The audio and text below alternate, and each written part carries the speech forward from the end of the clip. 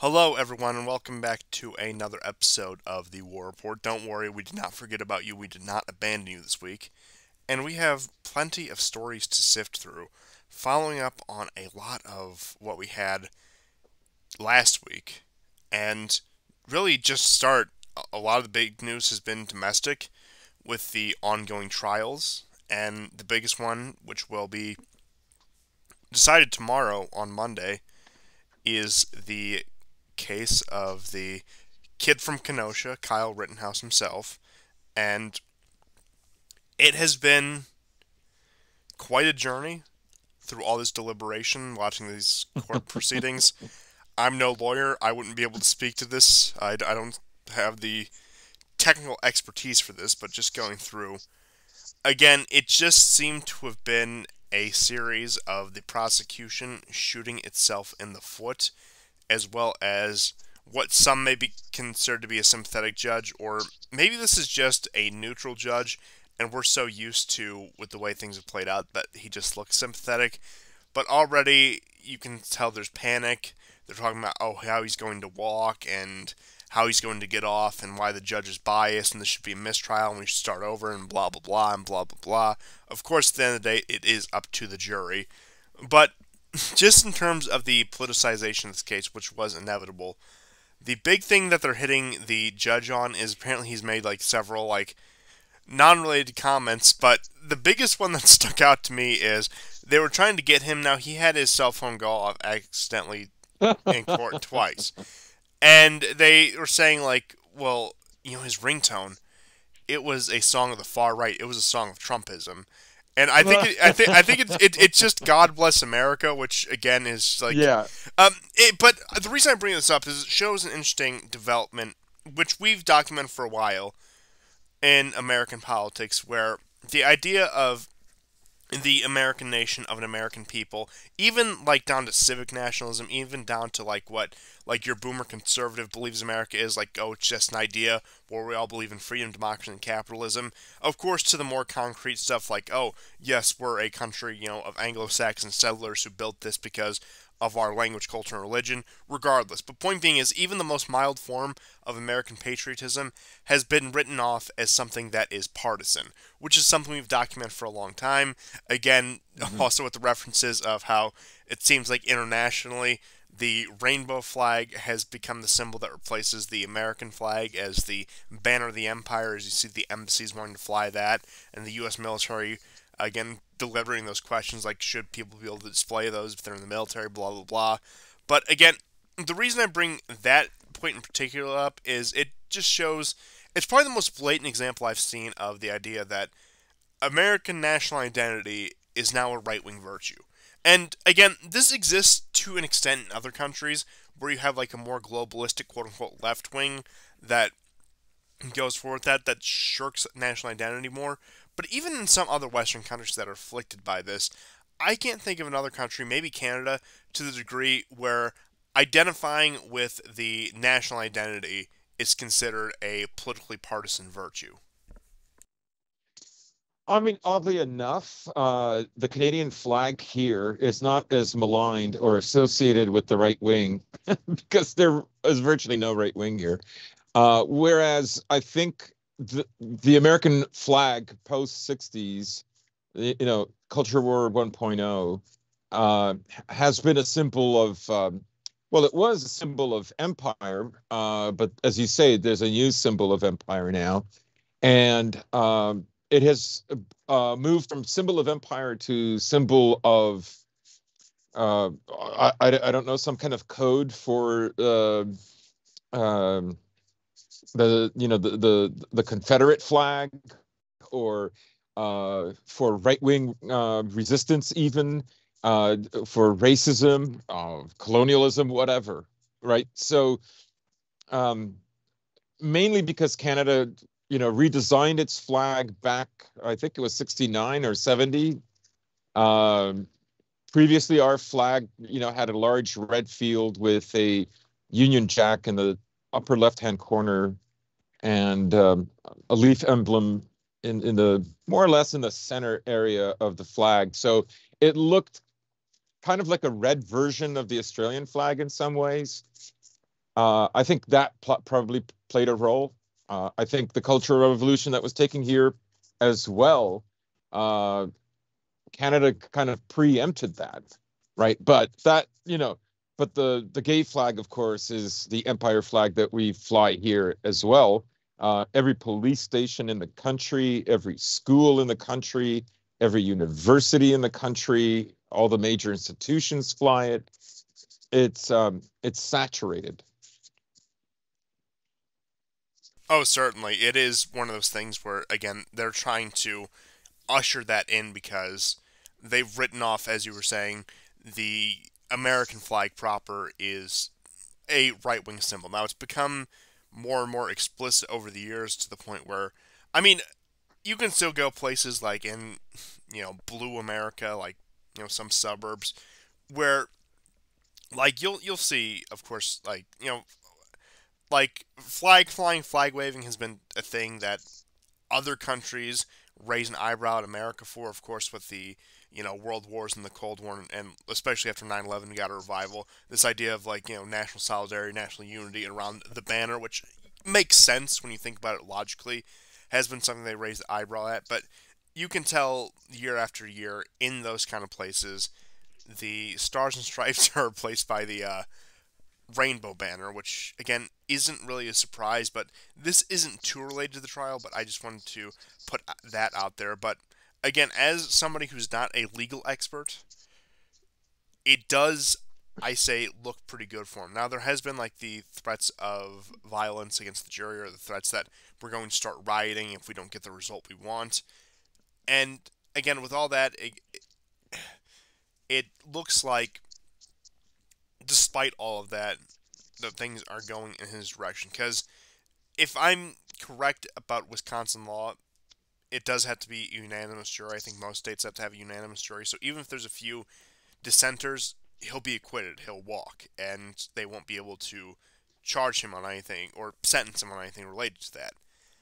And with that being said, again, I think this case stands so much to set a precedent with, okay, number one, all the lies about it, like, oh, he took his rifle across state lines when, and he went to this community he had no connection to, when they pointed out that his father, his aunt and uncle, his grandparents had all lived in Kenosha, and of course it's come out like at the beginning of the trial, and even before then, that yeah, the firearm he used was provided to him at that time. Where the worst thing they can really get him with is being underage with a firearm like that, which again I don't even know how they would pull that off. And again, if I had to make a personal prediction, I think he's going to get off scot free. I think it's going to be one of those cases where they just can't deny the evidence in front of them that he is clearly not guilty of this, and there's nothing we can really pin him on.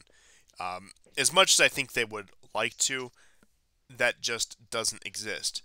And I think it's also important because it sets a precedent going forward as the culture war becomes hotter. Because, I mean, that's admittedly what Kenosha was. It was a culture war that escalated into riots that escalated into this confrontation. It was a culture war that turned into a hot war. And with that, if Kyle does walk or get a slap on the wrist, you see liberals already fear mongering about this. Like, oh, what if this spawns more? What if we have,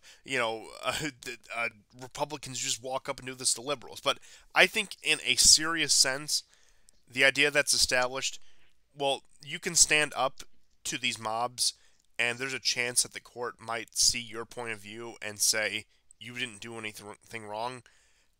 I'm not saying it'll inspire like some mass movement, especially considering the fact that the riots have mostly died down, but it will put a hard limit on what rioters can do, because there's always the chance of another Kyle coming out and doing the job that the authorities won't, and having a court system that may get them off for it and they won't be actually punished. Now, on the other hand, you have that one shop owner in Texas who did the same thing, was dragged through the mud, eventually ended up offing himself tragically. But again, I suppose that's a tale of two cases with that. But I'm just saying, I think there's potential for a good outcome here to reaffirm that you do have a right to use force in the face of a violent mob if need be. And I think that will be the big thing determined going forward. And that will be possibly, if this sort of trend continues, if there are more riots by Antifa, by Black Lives Matter, if we do ever get into one of these cycles again, which we do have a congressional election coming up, a midterm election, which isn't as much. Maybe this will apply further down the road in 2024 as things turn out that way, or whatever instant they try to drum up. But point being is, I think the state weapon of proxy riots that were utilized throughout 2020, if Kyle does get off, a hard limit has been put to those. And one could argue that a hard limit was put to those in 2020 because he did show up and show that, yeah, there's people out there willing to push back out against this and protect themselves and their communities. And I would say, of course, it didn't stop all the rioting in 2020. It certainly put a hard limit to it. I would say we're looking at a situation where it potentially puts another hard limit on this new tactic they've employed on us. Yeah, I mean, I think to take the contrarian point of view, I think the other things that can develop out of this is new laws to limit juries by race. That could be introduced. A purge of judges, perhaps, in certain states. It could be. I think it will most definitely become a campaign slogan at the very least for the midterms and for the 2024 election about what we have to do, about guys like Kyle, because, Biden did call him a white supremacist. Now, the other thing is that the news media, of course, is already stating that this should be just called a mistrial, and a new trial should begin as swiftly as possible. What you also see is the mindset of the progressives and the liberals, right? What I mean by this is they have a concept of the greater justice, the justice that is not yet codified in law. And that's why the riots are actually a good thing, because they were addressing, clumsy as they were, deadly as they were, and violent as they were, they address a greater scale of injustice. So today's laws are woefully inadequate, and this is the defeat of a little and arcane law challenging the progress of justice. That, I think, is a narrative that already exists. I think it's going to be clarified into greater detail for various election campaigns. They're going to, if Kyle gets off, they're going to go ballistic. Oh, certainly. I think you brought up a point with the purging of judges that this case, I do think, shined a light on the fact, at least for the regime, that there are still people dedicated to the old, you could say, constitutional order. Maybe that's even stretching a bit, but people who, judges, people within the legal system, who aren't fully on board with the program, who aren't fully on board with the fact that we are an ideologically liberal state, even if that violates the Constitution, even that violates other so-called liberal principles, that this is the program, this is what we do to political prisoners, don't like it, get out. And I think it shined a light on the fact that, this case should have been a shoo-in for them. This should have been a proper show trial for the regime with the way everything went, especially with a Biden victory. And it looks like they didn't get that. And one could argue mainly because of, number one, I would say the judge, and number two, the incompetent prosecution, because as much as the judge has been sympathetic, the prosecution has also been like dog shit at making its argument, at least with my very limited understanding of legal proceedings. But with that, I think it could, you bring up a great point that, yeah, it might lead to a cleaning of house within the justice system to make sure that people like that prosecutor and that judge aren't tasked with these sort of cases from now on.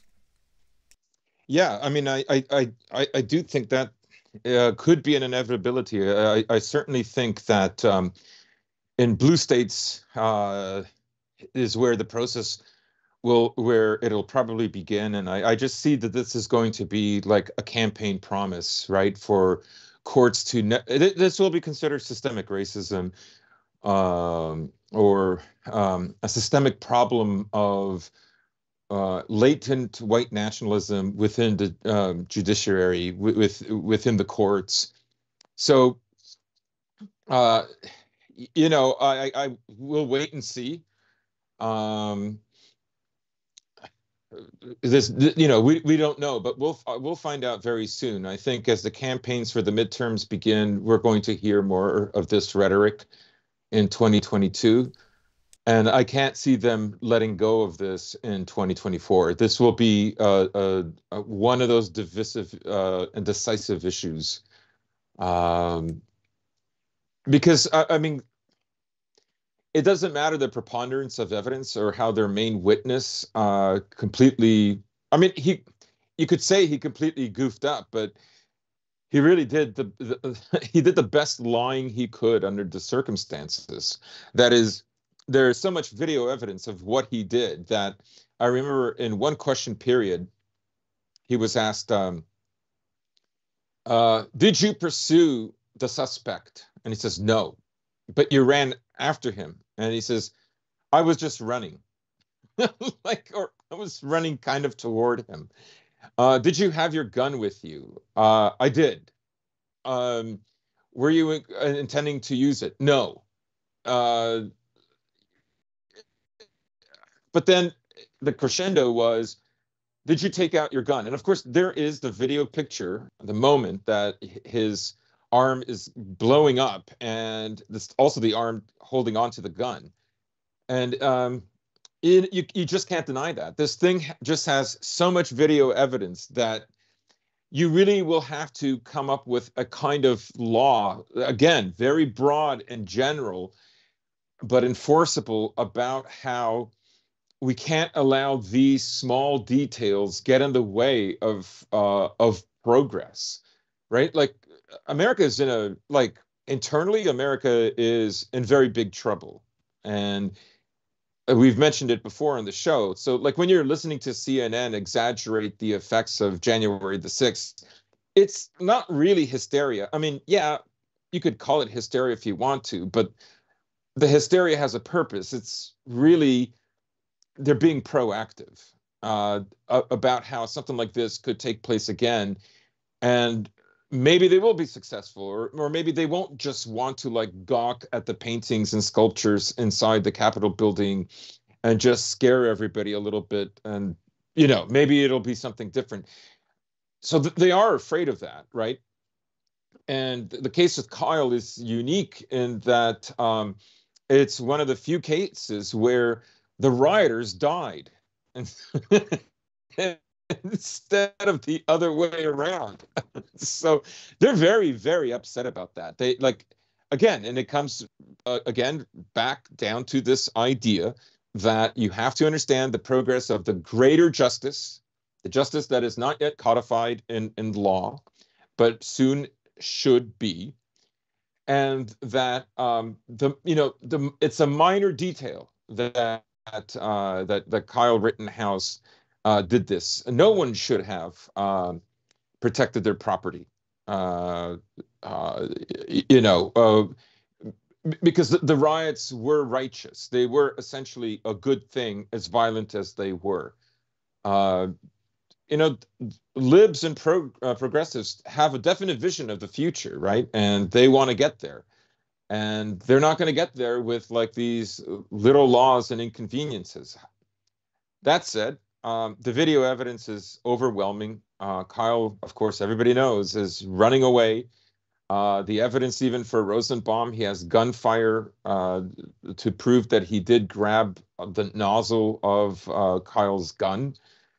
There's just a preponderance of evidence, and it can't be denied. And for them to fully succeed, they would have to bring in something. This is why I think the case is going to be so egregious for them if it doesn't go their way. Because if Kyle does get thrown in jail, and I'm sure they would want like 2 life sentences, that will produce the chilling effect that they need so that when there are more riots in the future, there will be even less resistance. It's you know what I mean. Um, only in their eyes, only there's only one position of power that can be occupied, and there are two parties who want it. So if they lose, that will embolden them. That will embolden resistance against, the local globalists, the various minorities with their single issue, voting concerns. Um, that's what will happen, right? If of course, if they win, then it takes care of a whole mountain of evidence mountain of effort that would have to be thrown in to change the course of events. So it says, I guess, essentially, this means a lot of hard work for them lies ahead if Kyle wins.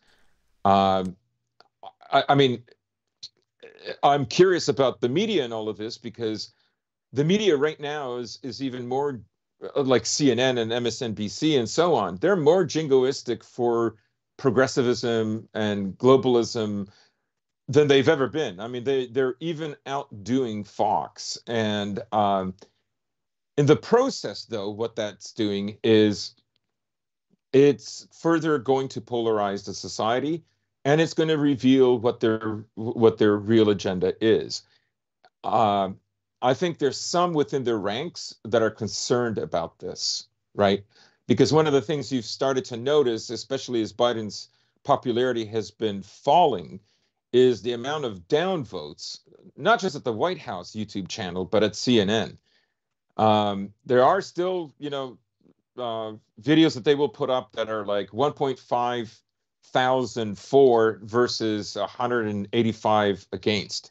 That's true. That does happen. But there are others that are very close, neck and neck, or the downvotes are higher. And I haven't seen that kind of thing since 2016 and 17.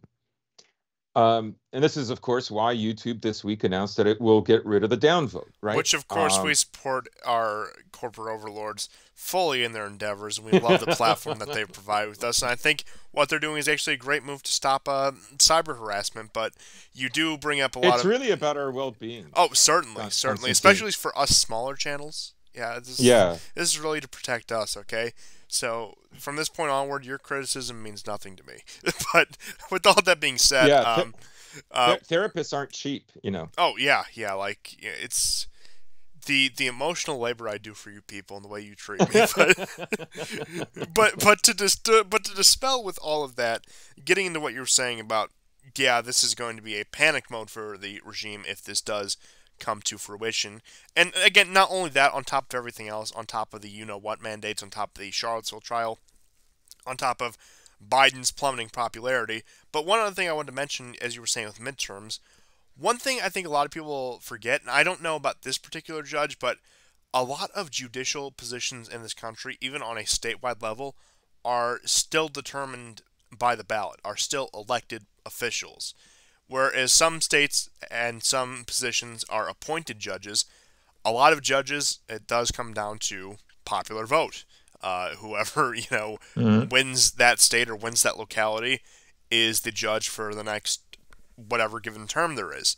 So that's another thing where you could see this red state blue state division because of course this creates a whole new campaign issue where you get red state Republican guy running for judge saying, well, of course I will uphold your rights to self-defense and the Second Amendment, and then of course you get blue state Democrat judge saying, well, we need to counter this white supremacy and we need to counter the systemic racism in the justice system that gets people like Kyle Rittenhouse off. Like again, it's that is yet another thing you can put in to show the real disillusion, continuing disillusion of unity within the United States. And again, just adding the electoral angle into that, or of course, politicians with the authorities to appoint judges. One might think the president and the Supreme Court, but even like governors in terms of state level positions and localities. Again, with that, you also have. I mean, they've always campaigned on that since about the past 70 years, but this adds a whole new dimension to it. Oh, I'll appoint judges who will, fight back against systemic racism or fight for your right to. Again, these are all like cliches that they've thrown out there before. But after this case, especially if it goes the way I think it's going to, it gives those talking points a much realer meaning than they've ever had. And with all of that being combined, that will make for an even more contentious midterm, probably the most contentious midterm election we've had in quite some time in 2022. And if Virginia is a gauge for anything, we're seeing some minor level of pushback against that. Again, not that I think Youngkin is going to be this great right wing hero or this great populist hero or anything like that, but what these people represent symbolically, it's is taking a pulse of the American population. That is about the only good thing about democracy is you get a direct pulse on the population saying, well, okay, this is what they think, blah blah blah. And with that, again, 2022 primaries are in a few months. The 2022 elections are in about a year, so that just opens up a whole new dimension in this.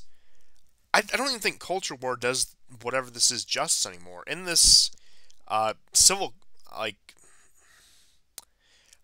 I mean, there's really no better term than it for culture war, even though, again, I don't think it does justice. In this so-called culture war, then, again, what these elections are going to be and the kind of people who are going to, take the ballot. And, of course, after 2022, we'll start to get an idea of what Republican hopefuls plan on challenging Biden, or maybe at that point Kamala Harris. So it really, this one case has the potential for a lot of ripple effect that I don't think anyone would have even expected all the way back in 2020. Yeah, it's fascinating actually. I didn't know what would come of it. I just kept in my mind the amount of evidence. Really, their only argument, I'm surprised the prosecutors haven't come up with an argument about how, um, how him resisting was in and of itself a mistake.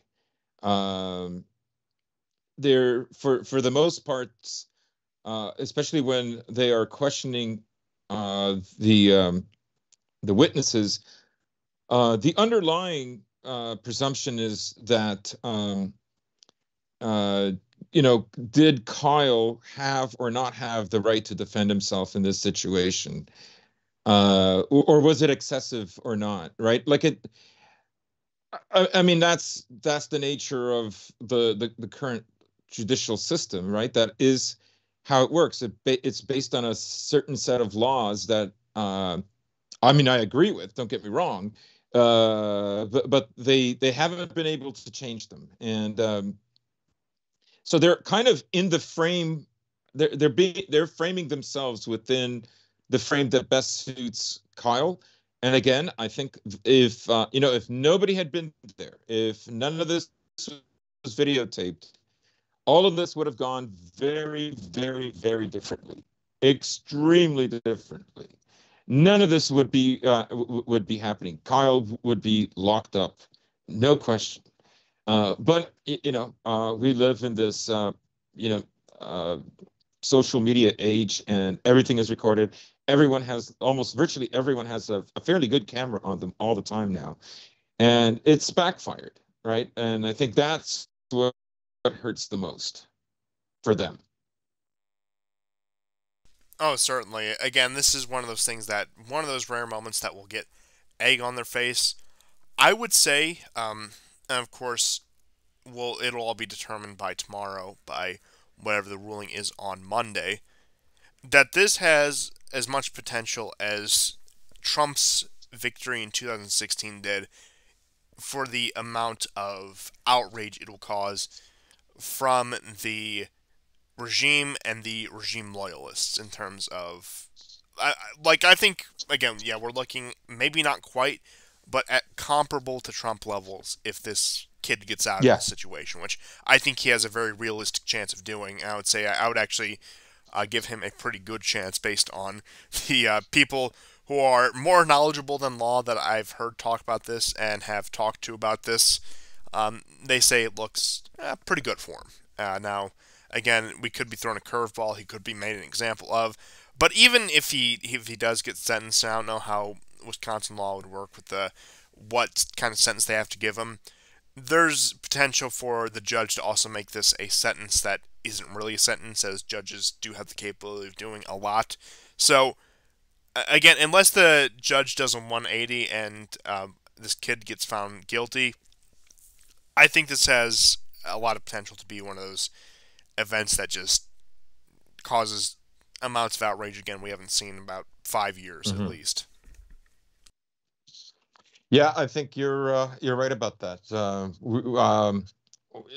You know, they will be extremely disappointed. I can't see how there won't be a riot. I know I thought that the governor has asked for some guard troops to show up. So I mean they're expecting it. I guess we'll all find out tomorrow.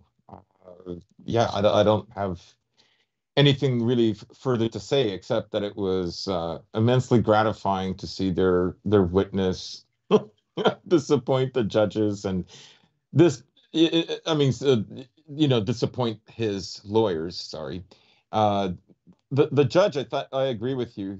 He's quite neutral, and that's why it feels like uh, a fascist takeover. Oh, But really, certainly.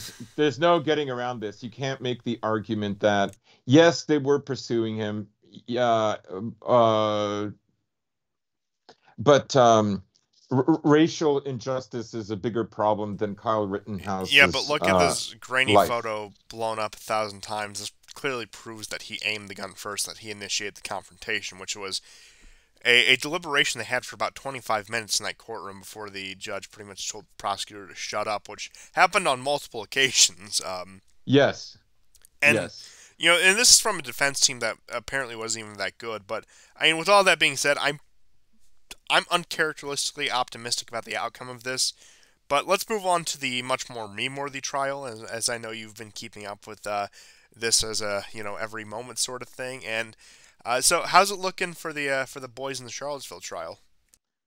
I mean, I'll be honest, I haven't actually kept track of it as much. It has been an unusual week for me, and that's partly why we've been unable to do the show. What I do know is, you know, there is no, you know, from what I've followed so far, there is no, like, there's no real criminal offense here.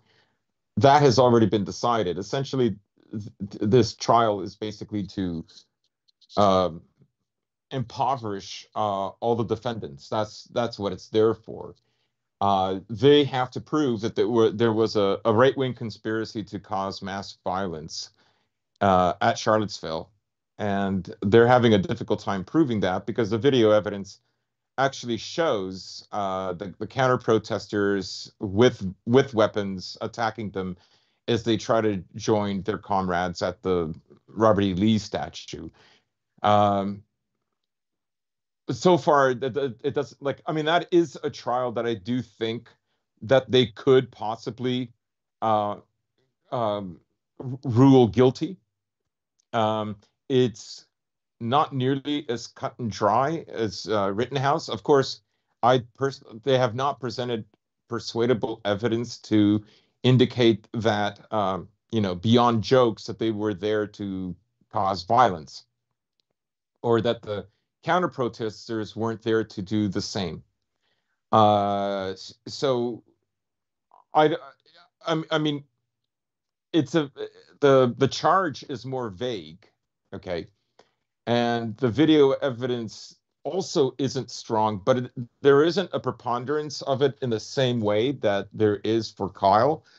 And you know, for Kyle, you know, the defense isn't able to prove that there was a conspiracy for him to go and cause violence at Kenosha because Kenosha had already been rioting for at least 2 days at this point, right? Arson had already been going on. Um, and there's a particular exchange that he had with Kyle. Kyle, the prosecutor Binger or whatever his name is, asked, why did you get a GPS of the place you were going to defend? And he said, so I could give coordinates, so I could get coordinates on how to get there. But didn't you go to Kenosha? Didn't you work there? And he says, yeah, but all the roads were blocked. I needed to find a back way to get there. And he says, why were the roads blocked? Was there construction? Was there construction? Like the roads were blocked for 2 days because there'd been rioting and arson, not because like, and he knows that, right? He knows that. Um, you can understand why the judge has lost patience with the prosecution so many times. It's ridiculous.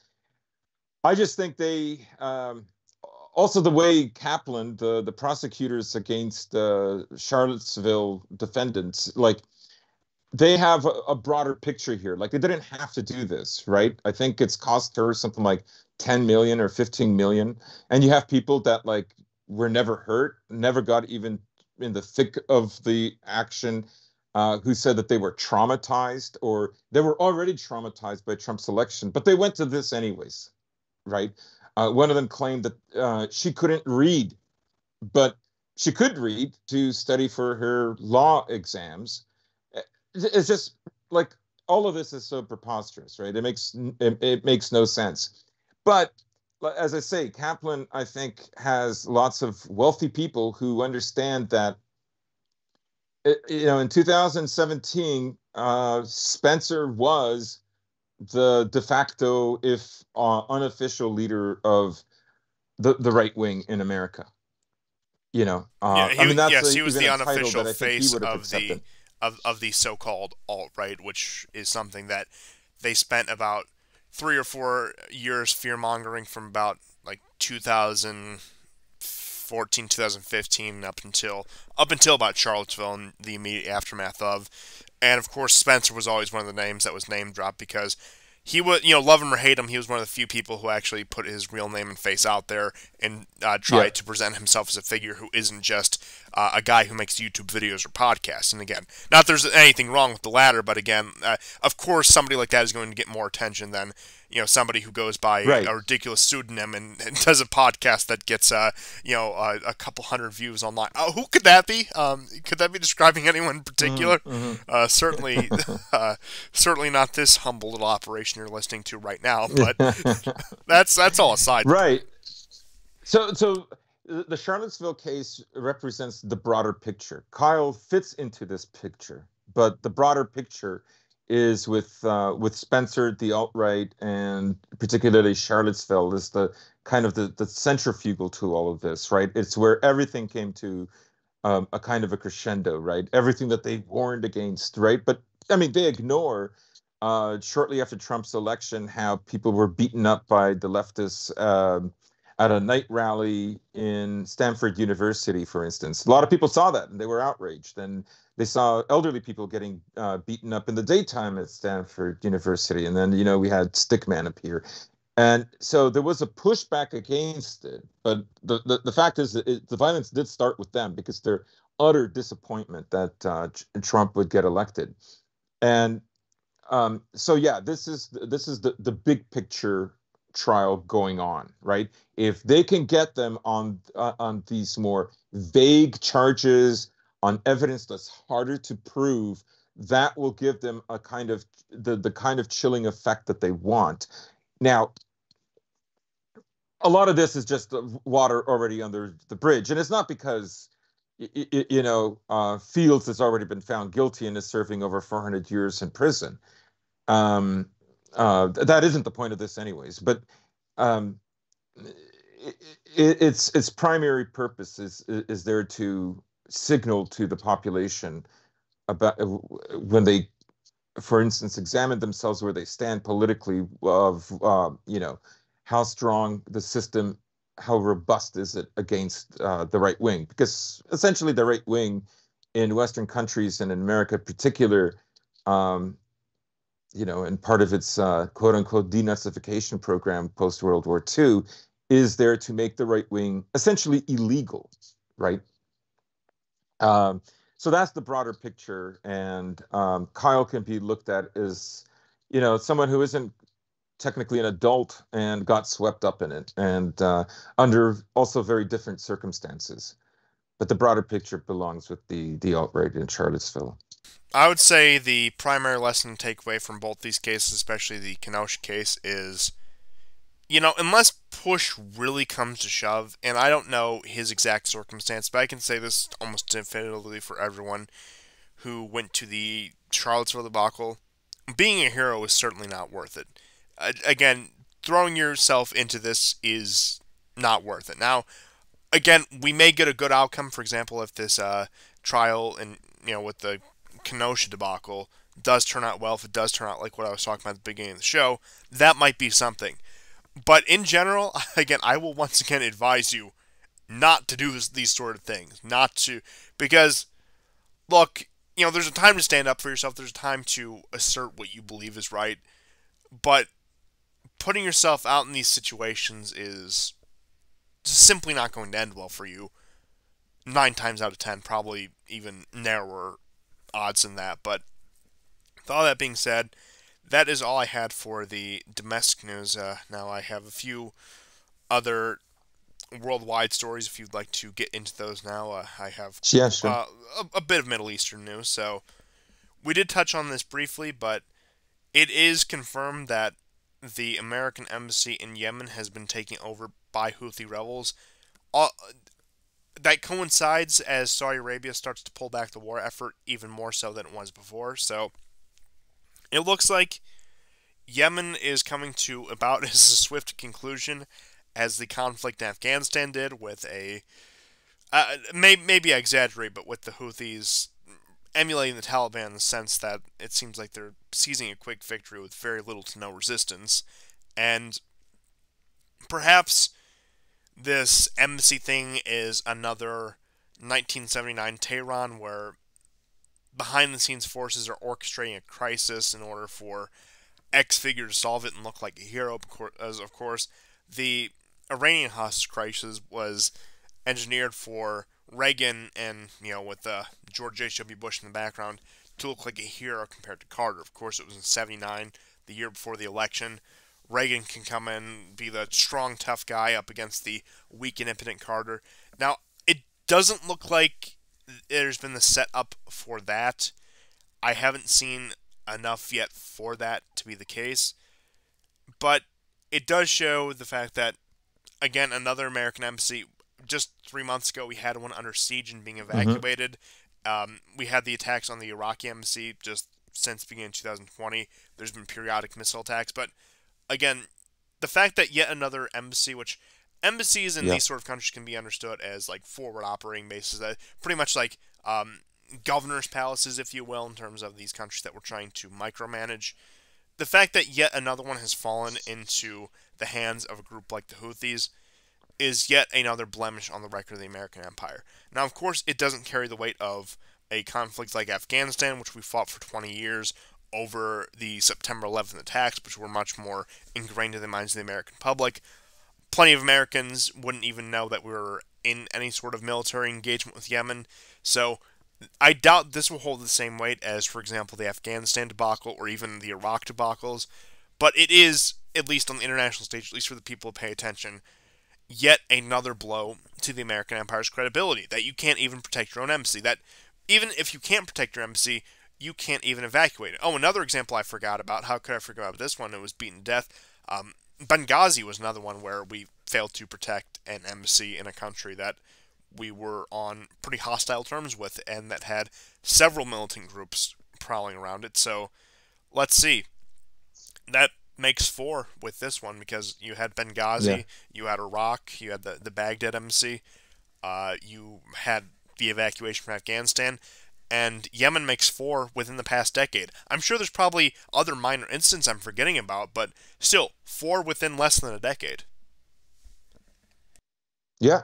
I mean, it is remarkable. And you can kind of see now, the first thing I thought about it was maybe the reason they went so hard. I mean, the reason they went really hard against Hillary was partly because there was an election coming up, and the Republicans wanted to take it because it didn't want to endure 12 years of Democrat rule. But the other is, I think, the sheer embarrassment of them losing the embassy in Benghazi, right? The reason, of course, is they just had a successful campaign against Gaddafi, but in the broader context, they did not have such a good time in Georgia. They backed off from protecting Georgia against Russia.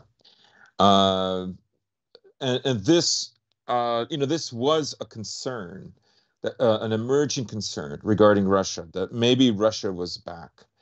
And and again, something like that had not happened for a long time. I don't know if there was something like that. Let's say, because of course American personnel died in Benghazi as well.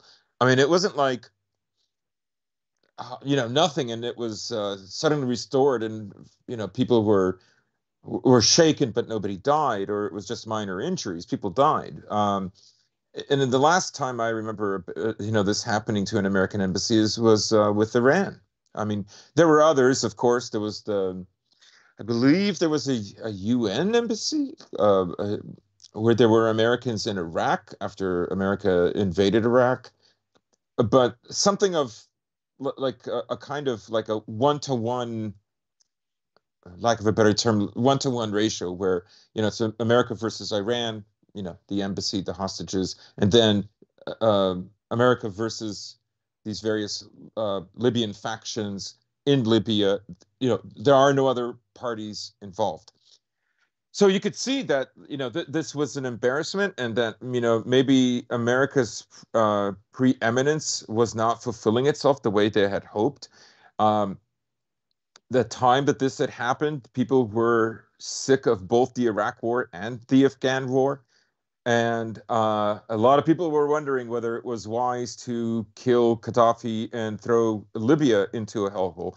In fact, that was what most people were saying, anyways. Even the media wasn't all that kind um, to Obama. Not in the same way they're kind and very protective of Biden.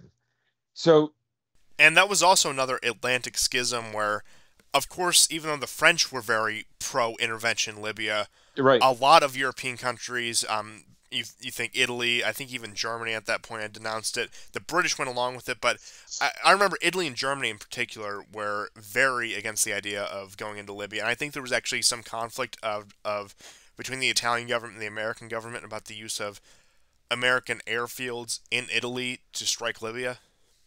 Mhm. Yeah, that's right. That was one of the issues. So yeah, it didn't end well, but you could see that what they were mostly concerned about is this going to be a sign of weakness, right? Because 3 years earlier, Russia just steamrolls into Tbilisi. They make good on their promise that they're going to do that. There's going to be consequences. You have to wonder that in the background, they are thinking like, shit, we have to, we've got our Soros-based project in Ukraine. What what do we do? So yeah, a sign of weakness is I guess the bottom line, but also it coincides with the election. They wanted their guys in there, because a party that that loses two elections, but three is just at that point a party has to really redefine itself, right? That's essentially what Bill Clinton did after 12 years of Reagan and Bush. He was literally, like, people commented even back then about how he was like a third way, a combination of Republican and Democrat um, values or priorities, what Wait, have you're you. telling me there was a Bill Clinton was a Nosbol? Yes, yes, he was an Oswald. Yeah, yeah. Republican on the streets, Democrat in the sheets, that kind of thing. Oh, wonderful. wonderful, wonderful. Yeah, But yeah. I suppose that being said, we could cover some Syria news because there's quite a bit brewing in Syria. Now, the main piece of news is it's more or less confirmed that the S-300s are operating in Syria as active air defenses. You had news out of northeastern Syria and the Kurdish-controlled regions with Russians moving more assets into the airfield they took over there, and regular Syrian forces actually blocking American convoys from operating in their zone that they've been operating in for the past several years. You have the conflict zone around Idlib. Again, that's still hot as ever with pro government forces backed by Russia pushing further in. You've had more resistance from the opposition forces from the militants in Idlib, who, again, of course, they are counter striking, but it does seem like they're putting up their last ditch fight. Let's just put it that way. You have these pockets of ISIS resurgence where they'll commit these small attacks and get involved in these skirmishes, and you had an incident where it was a daughter of one of the Kurdish groups, one of the groups under the control of the Kurdish areas, um, had a 14-year-old girl who's the daughter of, again, one of these high-ranking Kurdish officials get killed in a firefight. So things are picking up along the Euphrates yet again, involving ISIS, the Syrian forces, and the SDF forces. But again, the biggest news at the end of the day is Idlib, and as well as the missile defenses being operational in Syria now with the S-300s. And overall, things are just going along as they usually have. It's escalated slightly since we covered it last week, but things are going on generally the same trajectory that we've expected, and really, one could say this is what a Syria absent American influence looks like. Because, again, I know you still have American forces in the country, you still have American presence in the region, but they've taken more or less a hands-off approach. In fact, this American convoy getting blocked is the first news I've heard involving American forces in Syria since we launched those strikes back in February. The first significant news, I should say. There's Hmm. been minor stories here and there. But really, you could say they're really making up for this by these ISIS resurgences with these very small pockets of attacks and skirmishes taking place. But at the end of the day, again, it looks like I have to keep reiterating because I'm certain of this prediction. We witnessed the last summer of Idlib in this year, 2021, and that the Idlib province under opposition forces control will be no more before the start of next summer, before next June, I would say. And I'm holding to that, and that only seems to be the case going forward. I think as that starts to happen, I think as we entered in the beginning of 2022, as things are cleaned up, probably some point in the spring, we'll see a lot more focus on northeastern Syria with the diplomatic situation there.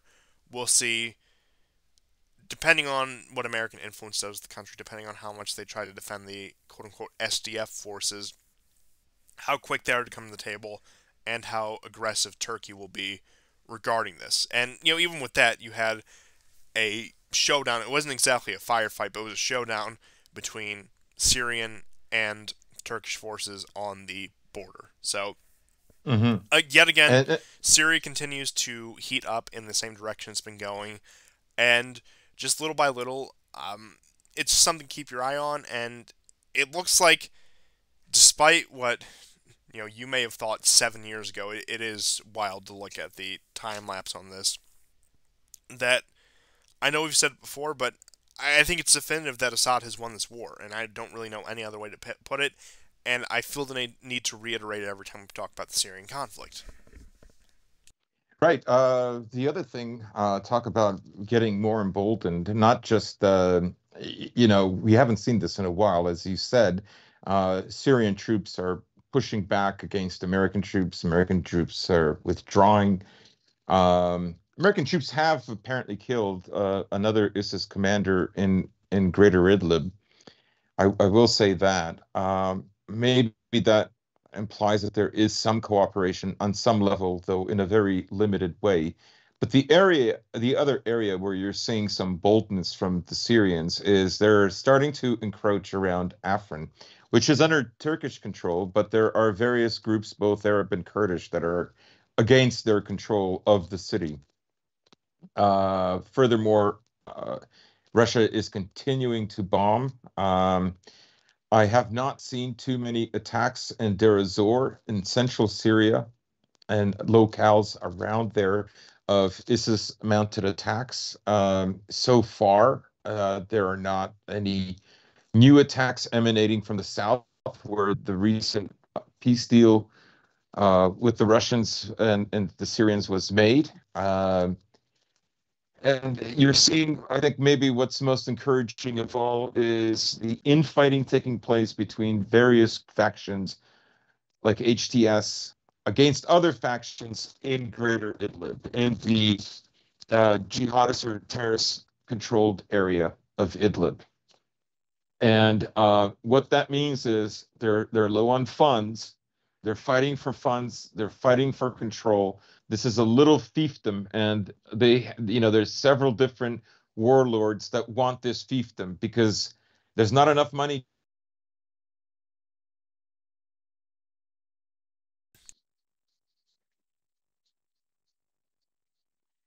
Yeah, so this fiefdom is falling apart, and there just isn't enough resources for them to get along. Um, and it looks like it is coming to a close. Yeah, those are my observations in Syria this week. I don't have really anything more to add to that I hadn't already said at the beginning of this, but yet again, Syria, despite the fact that with how calm it may be, there's still plenty to cover in that conflict to the point where it warrants a segment over almost every show. And I'm remiss some weeks when we were actually able to skip Syria in favor of other news, but just other Middle Eastern news I will cover briefly. And before we get into some of the European stuff, is that Iranian helicopters made passes at American aircraft carriers in the Persian Gulf, so the Iranians are getting a bit more bold with their actions. It looks like we're returning to a normalcy. Of course, this is after the tanker showdown last week, where the Iranian tanker was taken by American forces, which was later retaken by Iranian forces. So it looks like, despite the fact that I do personally believe the chapter of a possibility of outright war with Iran has closed, you still do have these sort of games being played between the two sides. And also, the last thing I will say, which will bring us into our other part, is the Baghdad airport in Iraq has halted flights to Belarus in light of the recent border crisis that they are having with Poland. Now, of course, with the border crisis with Poland, you have Lukashenko taking a page out of Erdogan's playbook and using migrants as a weapon, as leverage against with the Western powers threatening to send them westward. Now, Lukashenko has garnered a lot of condemnation for this. A lot of countries have rallied around Poland.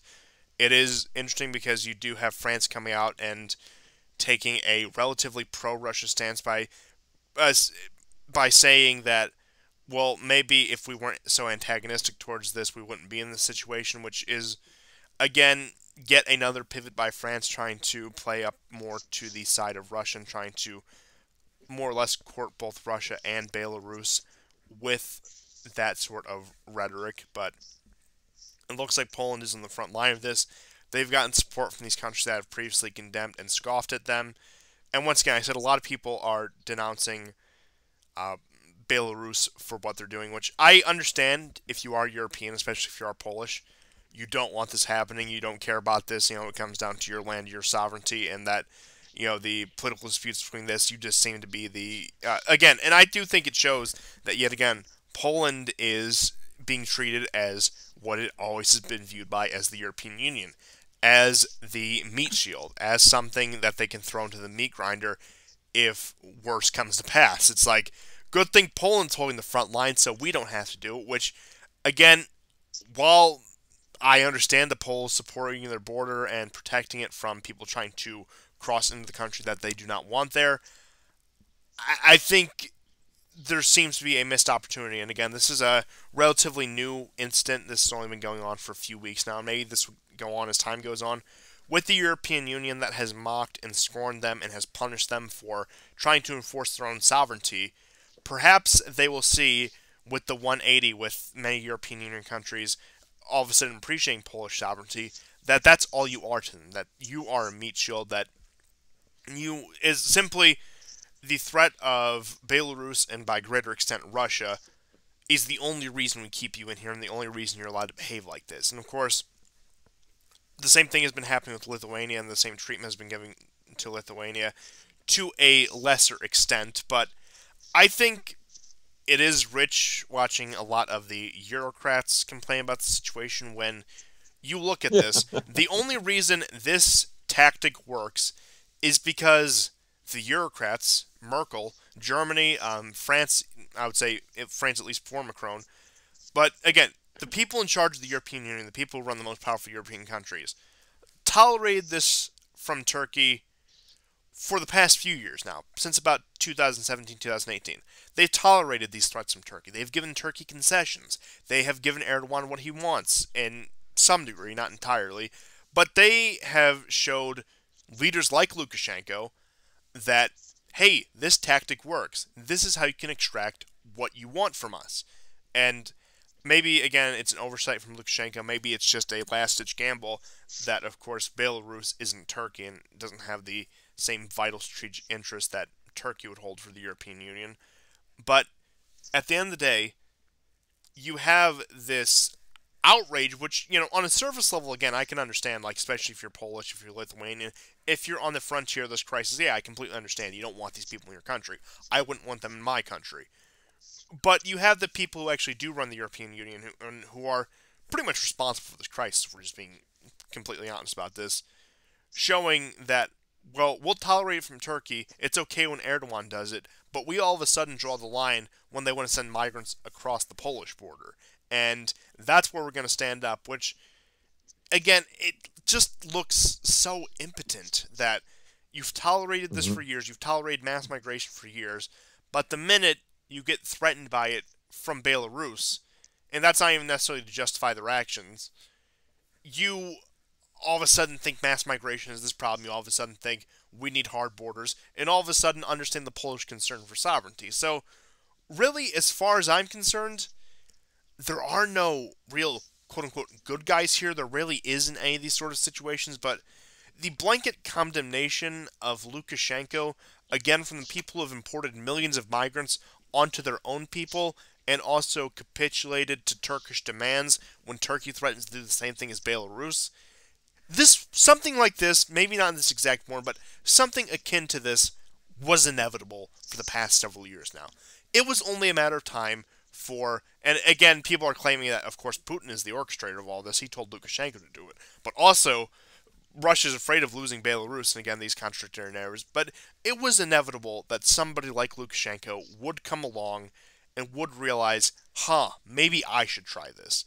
And again, I would say the Europeans are in a lose-lose situation because they can either push further with this and again accelerate the process already taking place between Russia and Belarus, or they can capitulate to whatever Belarus demands are and just make themselves look even more pathetic, having capitulated not only to Turkey, which Turkey is a more formidable country that actually has an imprint on the world stage, but capitulating to a state like Belarus. And again, at the end of the day, the biggest losers in this, and you can, say what you will about them, are the, just normal everyday Polish people. And the biggest morons out of all this are the European leaders. Because, again, this is a situation that they completely walked themselves in. Honestly, you have to give some credit to Lukashenko for strategic thinking. The fact that he was able to pretty much put them in checkmate insofar as this particular game is concerned. Well, you used the word rich, and this whole fiasco is rich with all kinds of narratives, all kinds of subterfuge. Um, Lukashenko had reached an agreement with the EU regarding migrants prior to the 2020 election in August in Belarus. And when the color revolution essentially, that, and the thanks he got was the color revolution. And when that failed, the EU scrapped its border agreements with Belarus. Now, that was over a larger context of not recognizing Lukashenko as the legitimate president of Belarus. So there's a narrative here. And the narrative is Lukashenko wants to be taken seriously, and they're going to have to address him. Of course, they're refusing to address him and are instead going directly to Putin. Putin is, of course, he's denying any culpability in all of this. And I don't think there is any culpability. No Russian airlines has been involved. This is an agreement between Turkey and Belarus.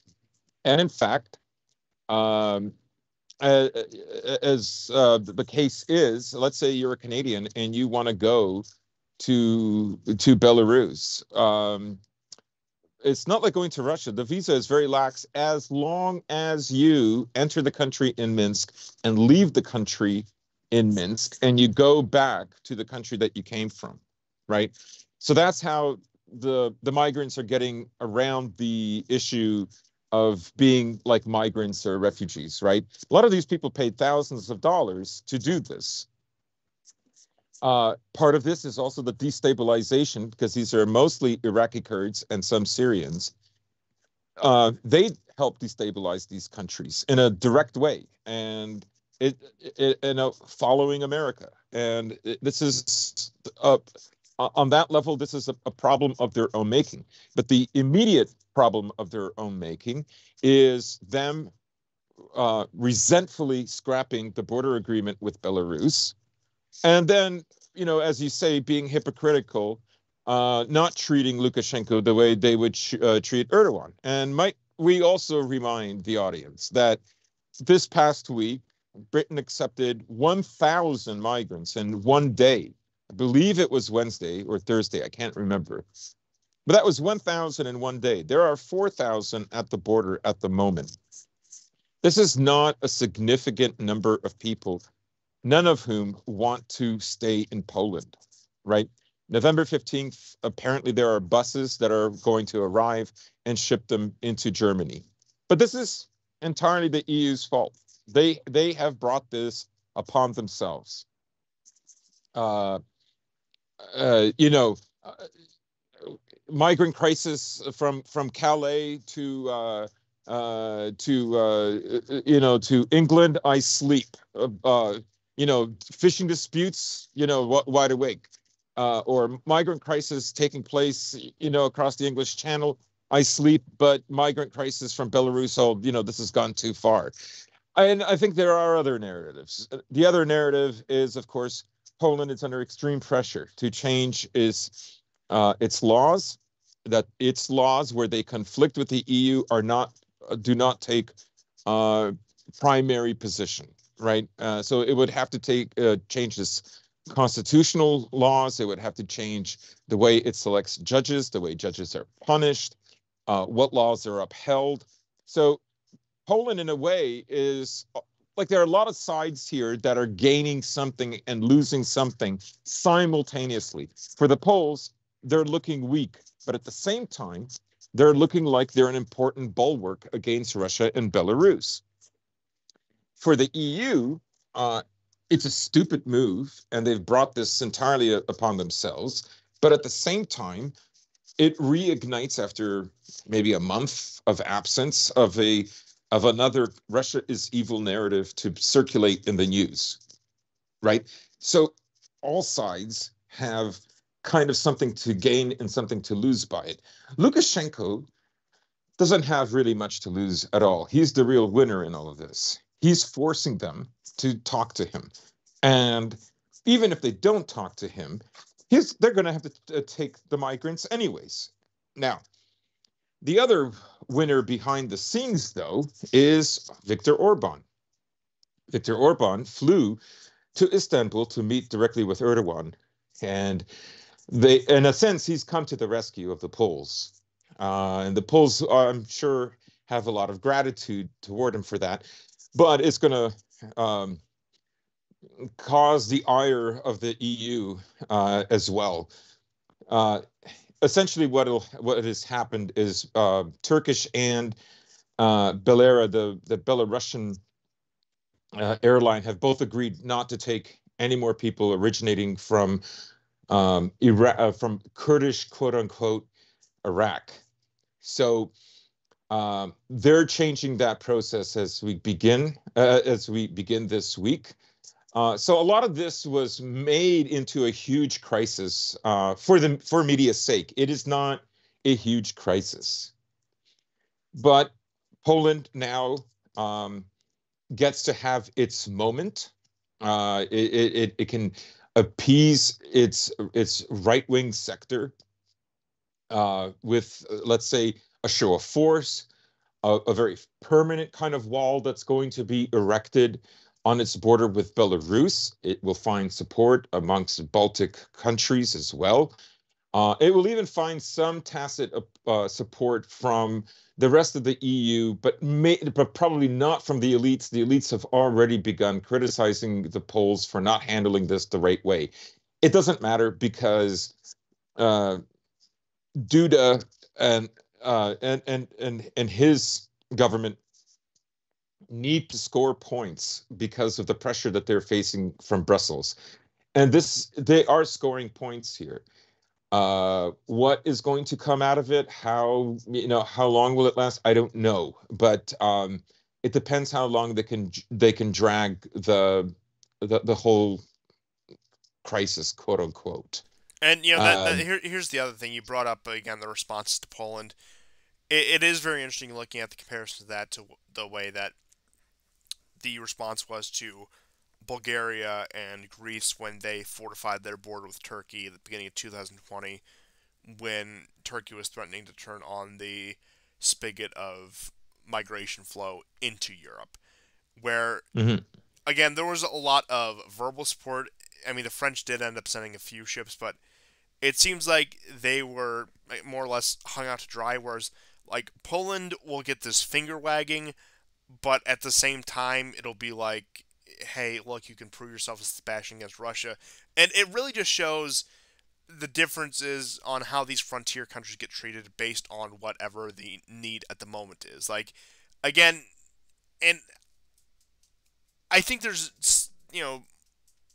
with that, again, with the whole Euroscepticism question, more of that is in Poland than it is, for example, like Greece and Bulgaria. Maybe, again, Greece is a weird situation with that. But again, just those two cases in general shows how Brussels treats the countries on the hinterlands, Mm. which, I mean, this isn't going to be the last of this kind of crisis. And I would say, again, the one with Turkey is bigger, and there's also potential with that to happen again and for them to do this. And, the main threat's going to come from that.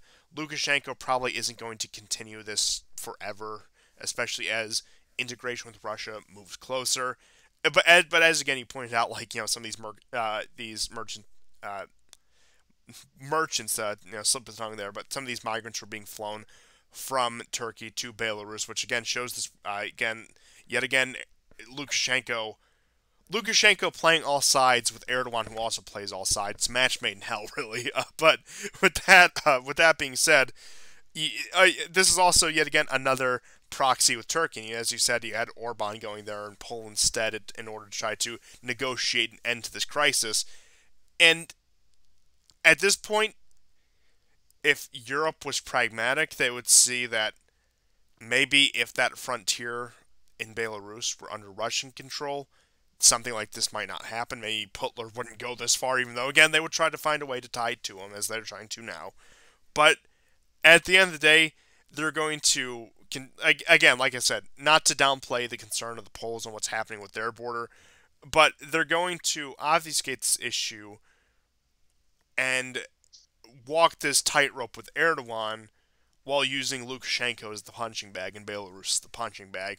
And it just creates this incoherence that is pretty typical of 21st century European politics, if I just have to give a general statement to it. Yeah, yeah. I mean, 21st century politics is a good term for this kind of thing. Yeah, so um, I would expect this to be resolved fairly quickly. Like, I don't see it lasting for more than another week. Um, and it will go into uh, I guess until the next one, dustbin of history. But the migrant flow coming in through other avenues from North Africa, that will still go on. Like, just the same way that when we went through the first few lockdowns in 2020, migrants were brought into Ireland so they could work the fields because farmers weren't permitted to do so because COVID. Um, so there's these double standards. It's very much in the same way that they claim to be against authoritarian regimes, but they will always support Saudi Arabia or Israel.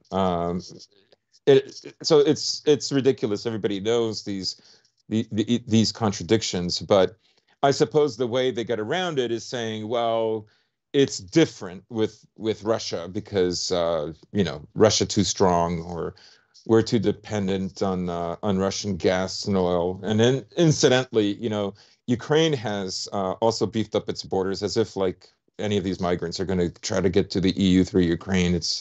There's a very small trickle that do, but that's Ukraine trying to be uh, in the Relevant. headlines.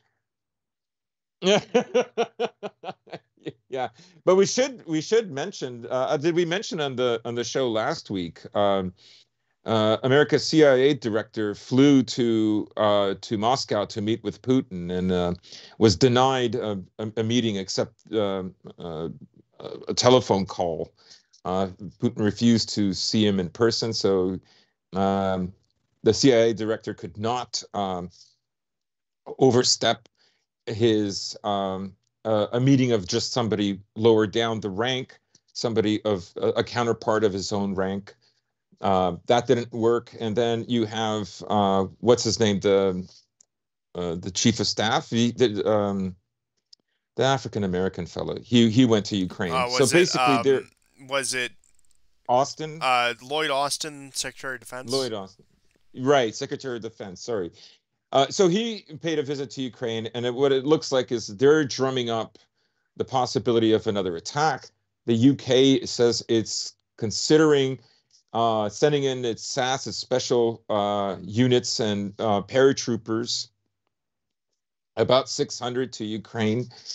They're not done. They're apparently alarmed that Russia has put 100,000 of its troops along the Ukraine border. Honestly, I don't know how many are really there. Peskov, uh, Putin's, let's say Putin's, he's not a foreign minister, but he is one of his spokesmen, said, essentially, we're not, but if we did, so what? It's our country. We can do what we want. I mean, America would have done the same thing if there was a war in Mexico. So they don't see it the way America does, or the EU. Um, so I think that is kind of happening in the background. It doesn't look like the Americans were very happy with the outcome of the meeting with Putin. Some Russian sources say there was intimidation by the Americans, but the clock is ticking, and as we've said from I think the very first show that I ever did with you, time is not on America and the EU side. So they're the ones that's why they're the ones applying the pressure. Oh, certainly. I think that is going to be a trend continuing forward. And yes, we are in what is it, the quarterly cycle of Russia's threatening to invade Ukraine, and I'm certain it will pan out this time. But with with that being said, it is just absurd. Now, in terms of other um, s- similar absurd claims, we have just a little bit of news about East Asia, where American company, they said allies, they didn't specify which allies, would take an unspecified action to defend Taiwan against Chinese aggression, pretty much giving a what would be understood to be a blanket guarantee to the Taiwanese if China were to decide to attack and reunify the country by force. Now, again, this has been something we've been saying for years, and the threat just looks emptier and emptier the more we go on. And I would say it looks especially empty after the failure in Ukraine, after Afghanistan, after the failed wars in the Middle East. And I would say, especially, love or hate the whole Hong Kong situation, after the West really didn't do anything about Hong Kong besides post memes about Xi Jinping being Winnie the Pooh or whatever the thing was, or like How will he recover? yeah, like beyond like just this really like dumb like no action sort of stuff, like the West not taking action on Hong Kong. I don't. There's really no reason for the Taiwanese to take these claims at face value. Again, not that I am a big supporter of Taiwan or think they should be independent. I frankly could not care less about Taiwan. I could not care less about the superconductor. In fact, I hope the superconductors get destroyed. I frankly hate technology. I don't know I'm doing this show, but you know what? I'm in its snare. But if the less superconductors, the better, in my opinion. Or whatever Taiwan offers. And I suppose this is what happens when you're the only East Asian country with gay marriage. But Yeah. a country, quote unquote. But again, that's aside the point. But you have this what seemed like under Obama and Trump this genuine pivot to Asia. Like, oh, this is where global politics are going to be enacted now. This is where the real important things are happening. It seems like whenever we give these guarantees to Taiwan or whatever, these just seem like formalities. It seems like as much as we were promised the pivot to Asia, not saying that China hasn't increased in power and that China probably, again, China is the second largest economy in the world, and very good chance that those projections about it overtaking the American economy by the end of the decade are real. We'll see how that plays out. It seems like the pivot to Asia hasn't exactly happened in the way that you would have expected, where it's been more so China pivoting to the pre-existing geopolitical hotspots, for example, Iran, Syria, the Middle East, even in Latin America, and even to some degree Europe, rather than, again, America focusing on. Of course, we have focused on creating this ring around China, including Japan, the Korean Peninsula, at least South Korea, Philippines, Southeast Asia, etc. But it seems like, in terms of an America-China rivalry, it seems to be taking place actually outside of East Asia. Not saying that East Asia is relevant to this, but the pivot we were promised doesn't seem to be happening. And again, maybe that's why the threat towards Taiwan seems so much more empty, but I do have to say, as much as we've probably been led to believe the opposite, I think not. I don't think either is likely. I think it would take a lot for again either of these to happen. I think you'd be more likely to see American forces defending Ukraine than Taiwan. And also, I will maintain that at the end of the day, I think the only country that you could generally rally an American war effort to defend at this point against an invasion would be Israel. And I think that is quickly fading. But I think that's the only country we could defend that wouldn't create massive uproar. It wouldn't be peaceful. It wouldn't be like the entire American populace behind us. But I think you could get enough of the population to support conflict in defense of Israel's so-called borders than you could with Ukraine or Poland or Taiwan or the Korean Peninsula or any of these places. And again, honestly, if I know I'm repeating myself at this point, the threats to China in defense of Taiwan just feel like not even an empty threat, but just a formality, just something that's expected to be done, so it must be done. Yeah. Xi Jinping better be careful or he will be eviscerated on Twitter all over again. I mean, I think the Chinese are going to play the long game. They're going to buy out Taiwan.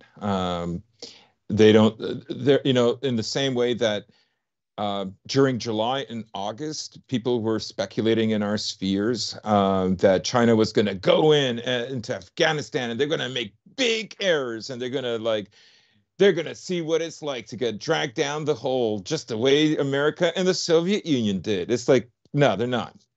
If it's a no-go, they're not going to do it.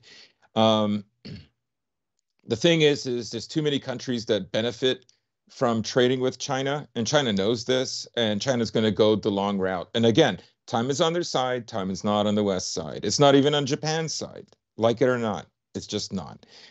China has its own Yeah, I mean, yeah, issues, you want to talk but about those demographics? It's issues, like, yeah. yeah, Well, we're all in the same Japan has boat the there. same issues Like, of that. They're all in the same boat. I mean, South Korea like literally leads them in demographic issue problems. That's the real country that's disappearing. Uh, China has enough of a reserve population that no matter what you say about their demographics, they'll weather this. And they also have like a history and a government and their entire concept of power is such that if it gets really bad, the government will come in and they will take extreme measures, something that Japan and South Korea will never do. So that's the way I see it. Yeah, China's going to play the long game in all of this.